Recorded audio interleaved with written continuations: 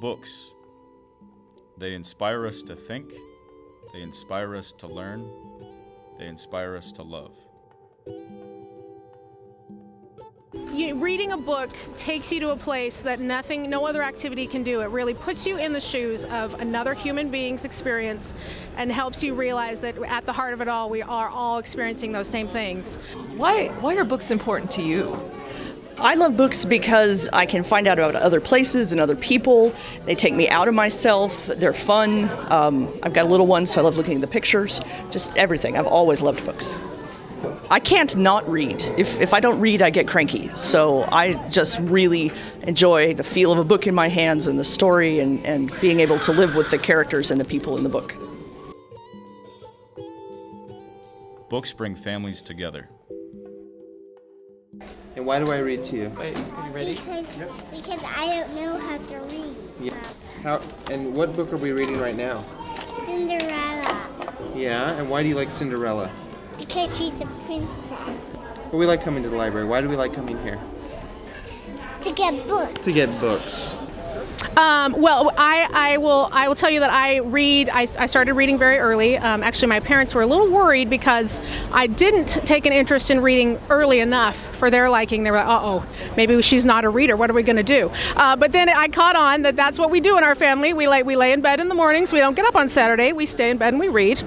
I like to read because it's like the opportunity to either learn or to somehow experience another world. Whatever, if it's a text-like thing, it's the opportunity to learn about this world. If it's a novel or, fiction or poetry, it's the opportunity to look at a world through that writer's eyes. The Google Books Project estimates more than 130 million books have been published. Books bridge generations. Reading's probably done more to shape my life than just about anything I can think of. I get to interact with the best minds of my generation and other generations. Books come in all languages. We have, at Multnomah County Library, we have books in 40 plus languages. Most of those live here at the Central Library, but many of our branch locations have materials in what we call the We Speak Your Language target collection. This community has a large Spanish-speaking population, a large Russian-speaking population, Vietnamese speakers, Chinese speakers, and a growing Somali population. So we strived really hard at the library to make sure that we understood those communities and where we needed to reach them and come to where they are and serve them. But we also have materials in Korean, Arabic, Filipino, French. We have a lot of materials in many languages for anyone. People read books to be entertained. They read books to escape. They read books for knowledge and to learn new skills.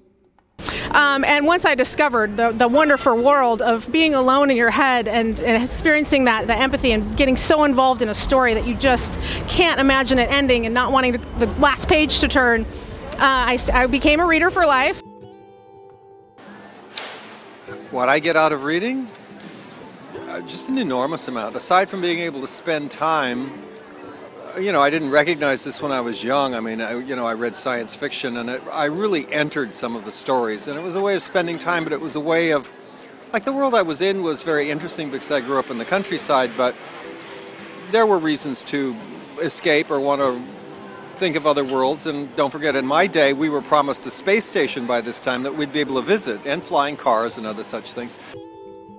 Books bring out the best in us. They also bring out the worst.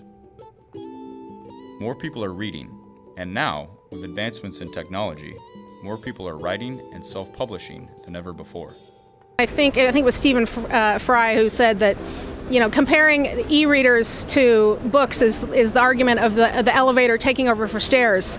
There's always going to be a place in the world for both. You're always going to have print materials and e-content or new emerging technologies, I think. But hopefully the underlying theme is the same in 150 years, that books are someone else's thoughts recorded into perpetuity for other people to learn from.